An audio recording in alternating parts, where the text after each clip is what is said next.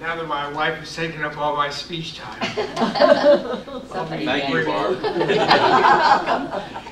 I just want to say our police chief has told me that this is the best common pleas judge in Hamilton County. Our one and only Megan Shanahan. Would you come up, Megan?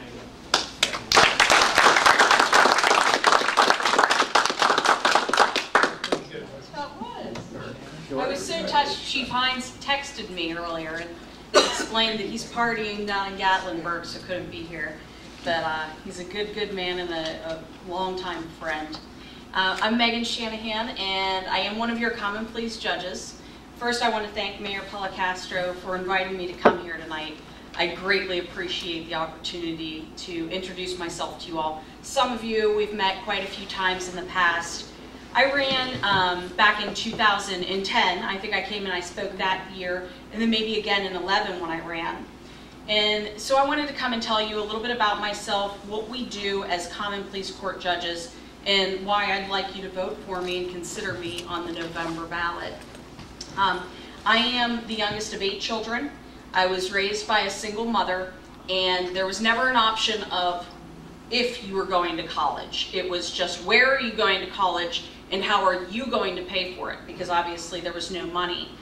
And she was dead set on all of us having a better life than she did.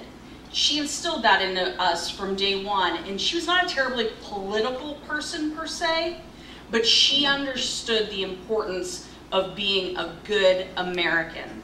So every year, whatever, the youngest, I was the youngest of 8, so I was always drug along, out working the polls every year. It was ingrained in us, and it wasn't politics. It was, this is what you do as a citizen of this country. You give back. You believe in something. You back something.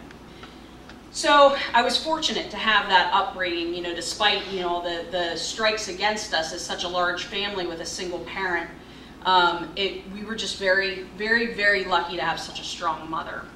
So I ultimately did go, obviously, to college up at Kent State and then to law school at the University of Cincinnati. And when I graduated law school, the only thing I did not want to do was criminal law. I had been an intern at a medical malpractice firm and absolutely loved it, and that was my plan. And on a complete whim, I literally had already taken a job at the Midland Group, and the Butler County Prosecutor's Office called me and asked me to interview. And I thought, oh, I'll just go for interview practice. And the office was in complete upheaval. Their prosecutor dropped dead at the racetrack in Kentucky. So his first assistant had to pick up the reins for an election in November, and he took over in September to run for a November election. So I jumped into this job. I have no idea what possessed me to take it. I took the job. The Midland Group said you would have been a fool not to, because you want to be a trial lawyer and you'll get that experience. And I did. In the course of my 11 years as a prosecutor, 5 up there in Butler County, and then Joe Dieters brought me back here to Hamilton County. He was an old friend of mine. I tried in excess of 50 jury trials in the common pleas court, the court where I am now a judge. So I have quite a bit of experience. It's rare to have the fortune of having done that much litigation. And these are serious situations. I was the prosecutor on the Delhi dismemberment case, the man that had cut up his wife and drove around the county disposing of her with their 3 handicapped children in the car, and got a conviction on that case. I handled everything from death penalties down to, you know, the drug possessions. And on the drug possession note, you know, it's here. Here we are. It's in Mariemont. My girlfriend called me last week because her niece OD'd in the park here. Twice in a week. Twice had to be Narcan back. These are the problems that we face as judges. And I feel that it's my duty to be involved to the extent I'm permitted on the bench by trying to provide some help to our community so we can get through these issues, so we can get past these issues, and so that we have a safe community, frankly. You know, there are some people that need to go to prison for a very, very long time. And then on the flip side of that, I'm one of only 2 judges in the common pleas court that has a mental health court docket. I volunteered for it. I would venture a guess that everybody in this room knows somebody or is related to somebody that suffers from mental illness, whether it's something that's controlled by medication or not. And the people that I deal with, my clients, are felony convicts who are mentally ill, and largely they are self-medicating with heroin, and they want out and they want help. And we literally provide them the tools to get a home, to get a job, to get clean. They're plugged in with Greater Cincinnati Behavioral Health. They are given a case manager. We get their Medicaid lined up, their Social Security if they're entitled to that. We get their medicines. We literally have nurses that keep their medicines when they're not quite ready to be on their own, and they have to come see a nurse every day and just get that day's medicine. It's an incredible team approach to doing something about the mental health and the drug epidemic in our community. So I get that benefit of not just being the law and order judge, but also to help to give back to some folks that really have no way out and would just be in the revolving door of our system, of our prison system. I genuinely love what I do. When I ran in 2010, I took on a 28-year incumbent. I was told there was no way I would unseat her, and I came within 4 percentage points of beating her because I never for 1 minute believed that I couldn't. And so in 2011, same situation, I turned around and immediately ran in a district race that included Mariemont. And thanks to a lot of the folks in Mariemont, I carried 61% of the vote and became a municipal court judge. And that is the lower court handling DUIs, domestic violence, those types of things where you can only go to the county jail. In 2013, I was unopposed, and I had a 6-year term, and I could have sat as a judge in municipal court safely until 2019. I wouldn't have to run. But in 2015, when Ted Winkler went over to the probate court, his seat opened up, and I jumped at the opportunity for an appointment back to Common Pleas, where I'd spent my entire career as a prosecutor. It's an intense job. I'm starting a capital murder case tomorrow. The victim is a 2-year-old baby. I have the University of Cincinnati police officer case starting October 25th. That will be mine. It is intense, and I love every minute of it. I do. We handled the civil cases as well. All these landslides that have happened over the years down on Columbia Parkway, that all comes to litigation. Who's responsible for things like that? People forget about it when the traffic's cleaned up, but I handled one of those cases last year. It's a very interesting job. I'm blessed to have it. I have a 3-year-old son, and I'm due 3 weeks after the election, and I still love my job. I love my kids, I love my family, but I love my job. It's just, it is so rewarding to get to do it all and have it all. And I'm not going to let it be taken away from me. I really enjoy being a part of this community and being in a position where I can make a difference and give back. So that is why I'm running. Any questions? Yes. I have a question on this heroin thing. That I know there's been some talk about moving the effort to the drug dealers and prosecuting them for the loss of life.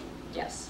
As much the same way we prosecute a drunk driver or somebody who shoots someone with a weapon.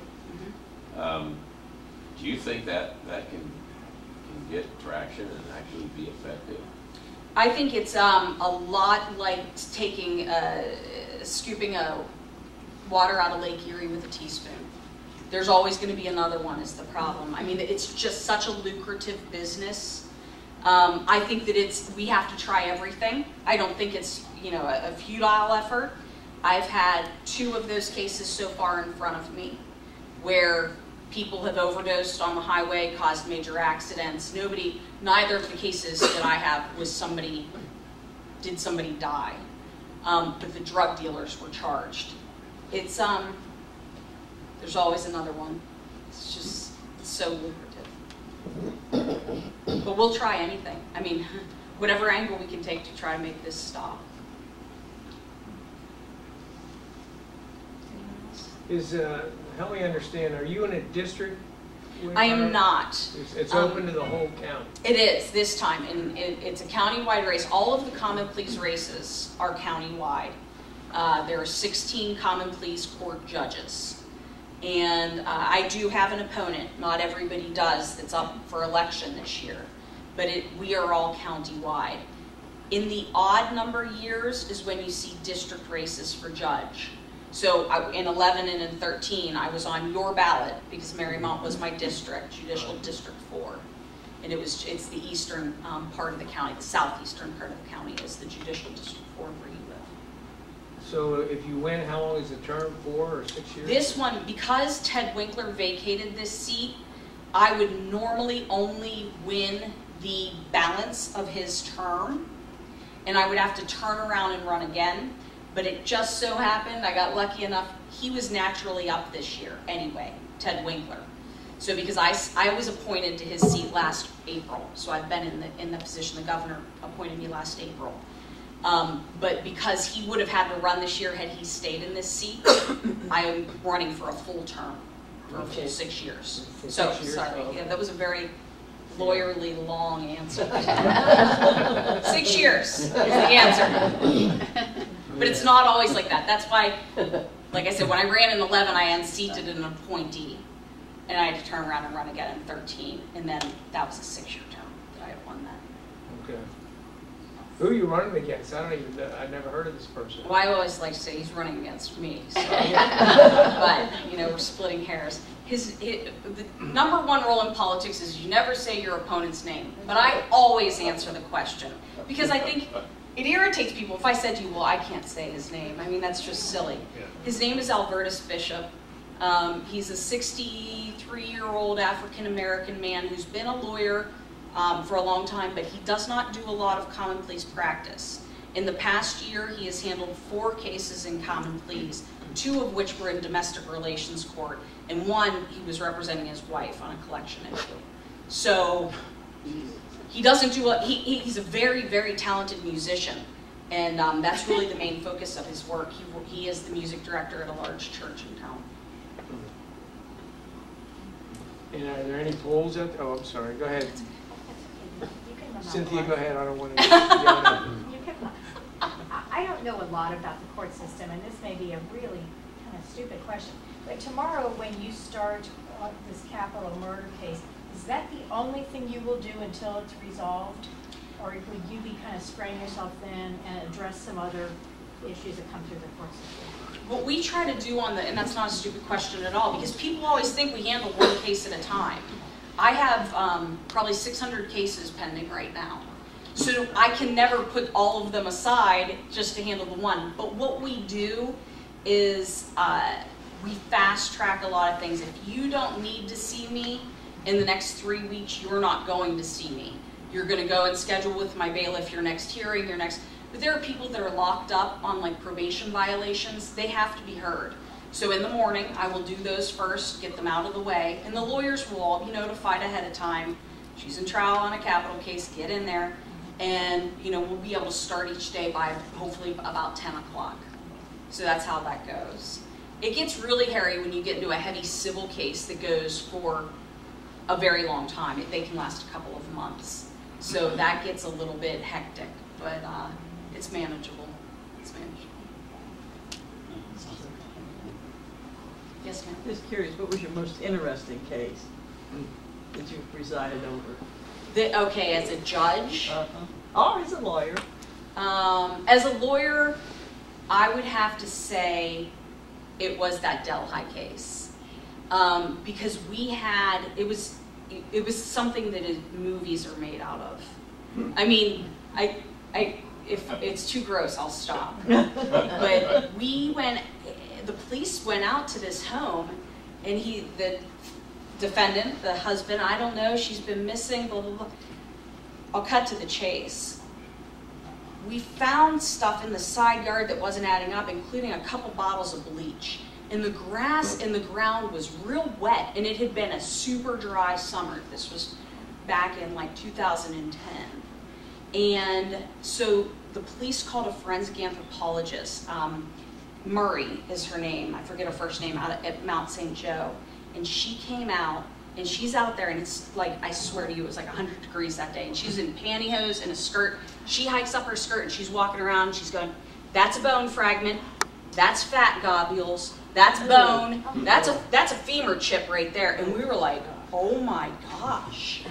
So all in the side yard, we collected up everything we could. The only portion of this woman's body that we were ever able to get, because we talked to the kids, ultimately when we figured out what was going on, the kids said, well, we went to Target over on Coleraine, and then we went to here and there.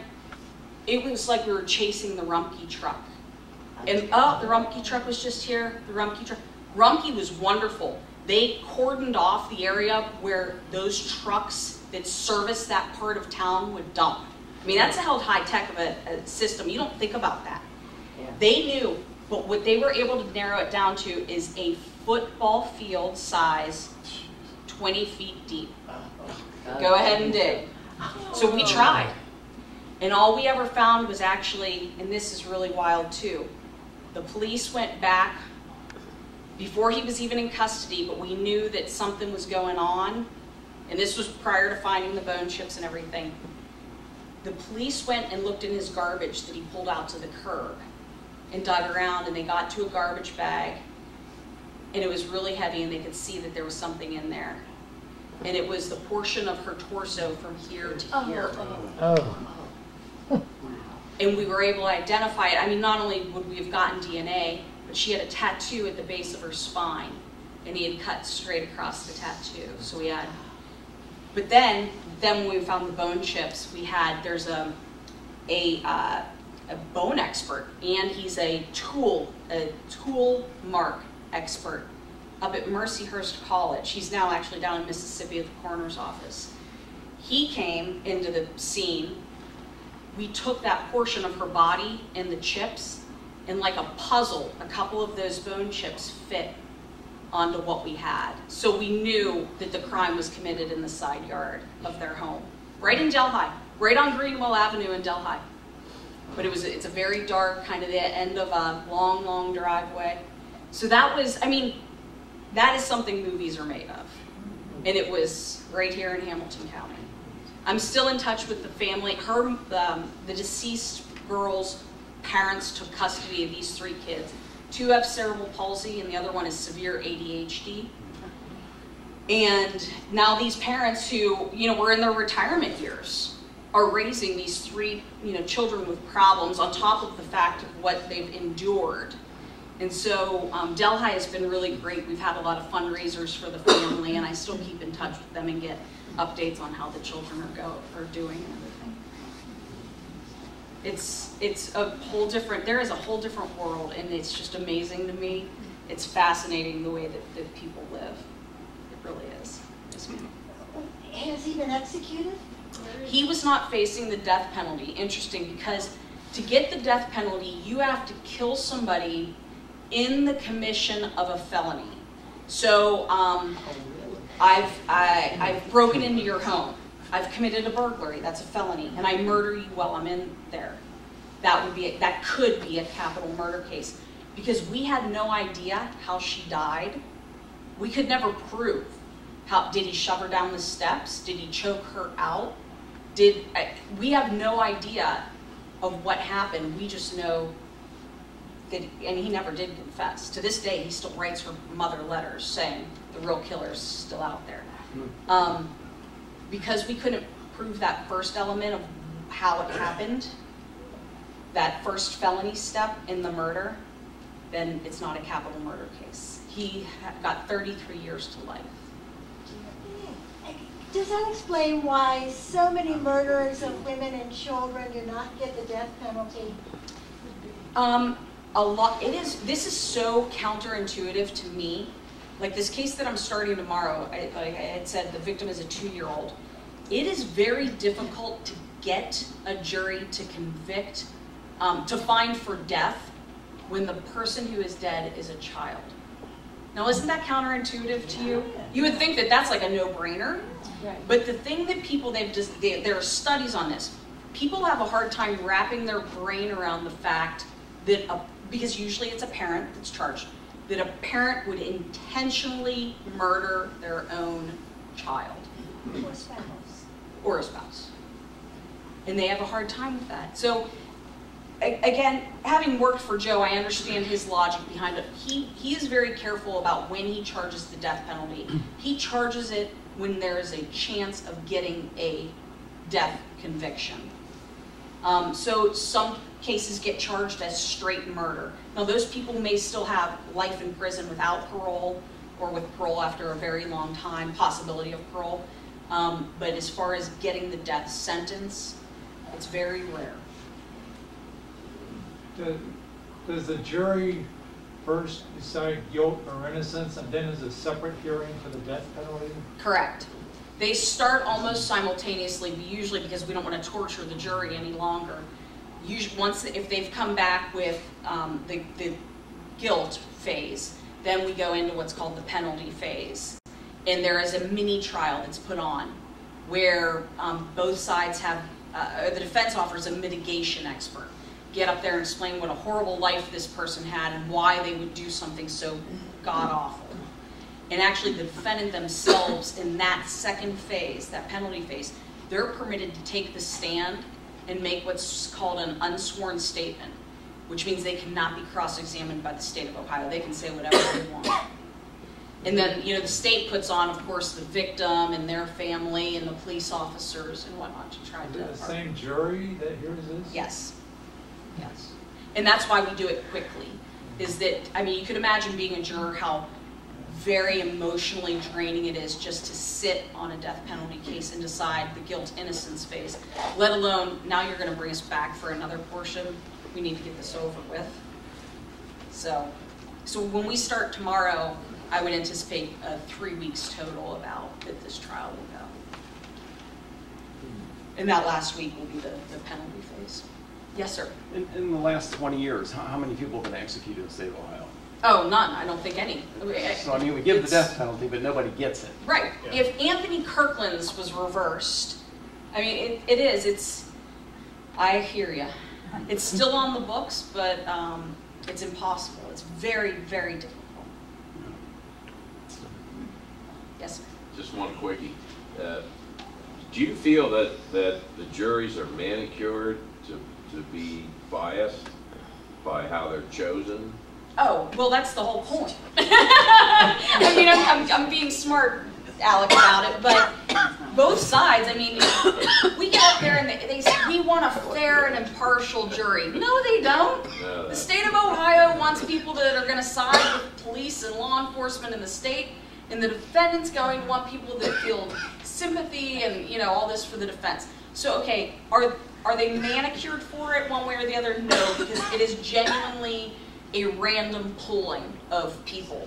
So we start the day with a random pull, but then the lawyers, and they only each get 4 challenges where they can just kick someone off for no reason, because I don't like what they said to that answer. Those lawyers are trying to stack the jury in their favor, of course. If not, then we would just take the first 12 with no questions asked. But that's why it comes out as a fair process. It is a random pool to begin with, and then both sides get the equal number of challenges, or they get to kick the same number of people off before we have a jury. Once they run out of their excuses, they're done. How often do you find that everything's set to go to trial, and then they take a plea minutes before or a settle? With criminal cases, I would say when getting down to the wire like that, like the jury's in the hallway, not as often as you would think. It's often, the jury's going to start on Monday, and the Friday before, their lawyer will call the court and say they want to plead. Because the lawyer also knows if the prosecutor spends the weekend preparing for that, they're likely not going to offer the deal anymore. Civil cases, though, we've had juries deliberating in civil cases to plead. Yeah. And here's the other thing. It's interesting to me. The civil cases become so much more contentious between the lawyers than the criminal. I've been in death penalty cases, and I could go to dinner with opposing counsel in the middle of the trial, and we would that'd be perfectly fine, and we're friends. Boy, those civil lawyers, I think that they would shove each other down the steps given the opportunity at times. Yeah, but In money- trial, it is very intense. And that's interesting to me. It's like, okay, you're fighting over money versus somebody's liberty or their life. And it's always very contentious, right? So, taking what you've said about the death penalty, because I've this whole heroin epidemic, to me it just seems logic that if we got the death penalty for heroin dealers, maybe it would help. But with what you're saying, it'd be almost impossible to get the death penalty. No, right, exactly. First of all, you would never get the legislation through to get the death penalty for a heroin dealer. It just, I mean, politically speaking, it just, I couldn't imagine that it would ever happen. I like how you think, but I can't imagine it would happen. And then on top of it, even if that law were instituted, it would be, I mean, if you can't get the death penalty, like I said, on Anthony Kirkland, who killed 3 women and tortured, and, you know, how do you, little less me, Kenny, 13 years old, that's... Do they still try to get people who don't know a lot about cases? Because it seems like recently with the internet and all the other information sources, the whole jury pool is going to know a lot about it. For instance, your case coming up with the Cincinnati police officer. I mean, that's been in the news for so much. How are you going to get a fair jury who hasn't been inundated with all this stuff? That's a very good question. I get that a lot, actually, because there's a distinction that people don't realize. It doesn't matter if you've read everything that's ever come out on the case that you're called for as a juror. The question will be put to you, can you set aside what you have heard and seen in the media and base your decision solely on what you hear and the evidence you receive in this courtroom? And most people will say, well, okay, yeah, I can do that. That's how we get a fair jury, because I've been getting that a lot with, aren't you going to have to move this case out of county? Because you're not going to be able to get 12 people in the box who haven't heard of it. Well, we're not looking for people that haven't heard. You just have to be able to put it all aside and just make your decision on what you receive in that courtroom. Do you think they're being honest, though, when they say they can put it aside? Or do you think they want to get on that because they really feel that person is guilty and they want their chance? You'd be surprised. I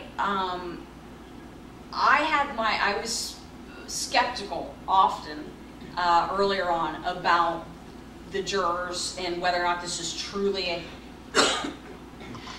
Jurors make a great effort to do the right thing by the rules that we tell them they have to play by. I'm always, it is so impressive to see on the inside how well our system works. It is not a perfect system, but it is by far the best system, because it's fascinating to talk to the jurors afterwards, and they'll explain their rationale and how they came to the decision. And I see it, you know, when they're back there deliberating for days on end, so I do think that they really try their hardest. I've had cases where afterwards a couple of the jurors have said, well, there was this one who said that they wouldn't put aside their bias, that they don't like all whatever people, you know, and then you're like, oh, well, I mean, our system is not perfect, but 99% of the time I really do believe they are being honest. I've served on jury and it's so interesting. Isn't it? Yes, it's very interesting. I always ask jurors, did you try to get out of this, or when you got that summons, did you go, oh? And most people are, yeah. And then after, I will ask the jury that sat, now how do you feel about this? And they're like, I've yet to have anybody say anything other than, this was fascinating, it was interesting, I'm so glad I did it, I'm so glad I didn't make up an excuse, I'm so glad I was picked. I don't want to do it every month, but I'm very glad I did it this time. Yeah. The system works, it really does. Megan, I have one more question. She's going to get back because she thinks I'm hogging the show here. But do you think the public's attitude has changed towards the media in a trust way? The media's become so polarized and sensational, driven by sensation, that helps you get a jury who can say, I can put what I've heard in the newspaper and on TV aside and do the right thing? I think that yes and no. I think that more and more people are becoming educated to that, but still the majority of our community as a whole, Hamilton County, I would believe believe what they hear in the media is the truth, is fact. It's a sad but true thing. It's just, we live in kind of a little bubble when we're skeptical and we kind of dig to the bottom of things, but there aren't many people that do that. Yes? Just kind of follow up on the whole heroin and the penalty. Yeah, it is easy to feel as though, you know, everything is on the side of the drug dealer. You know, they're rewarded by finance, power, and then they're treated with soft gloves by the law. The question is, it's, you know, you could wonder, are we really serious about dealing with this? And, you know, can things get bad enough where we do take it serious and say, you know, that we need to hold people responsible for the harm that they're causing? I think that the one thing with your statement that I would disagree is that drug dealers are kind of treated softly. If you come into most of the courts down there and you have drug trafficking charges, we're not even talking about somebody who's died or overdosed or anything. You are a drug trafficker versus somebody you come in with the same level of felony, but you possess for personal use. We actually, as judges, I've seen, will push to get the person who is a user into treatment if they want it. They have to want it. The drug dealer who is making a living goes to prison. So they're already, there's a distinction there based on the charges, and I feel, at least all I can speak, I guess, is what I do and what I've seen as a prosecutor, is the drug traffickers are treated more harshly. Now, the question is, how harsh is it going to get? How harsh do we need to get to fix the problem or put a dent in the problem? And it always comes back to money. We don't have the prison capacity to hold every drug trafficker as much as we would like to. Taxpayer dollars. I have one more question. If they're found guilty, though, and they have all this money, We take it. you take it, and couldn't that be used to pay for them to stay in for a long time? Well, what it is it's forfeited, and by law, it goes, about 3/4 of it goes to the police department, and about 1/4 to the prosecutor's office, and it's put into a particular fund that can only be used for particular things. There would have to be a different mechanism in the law to take it, to dump it into the prison system. Right now, it's still used for very good things. We can use it for training purposes within the police department, for buying equipment, stuff like that. It can never be used for raises, for monetary gain for the employees of the police department, but it can be used to better the police. So, something. Well, thank you, Judge Thank Shanahan, you. for coming.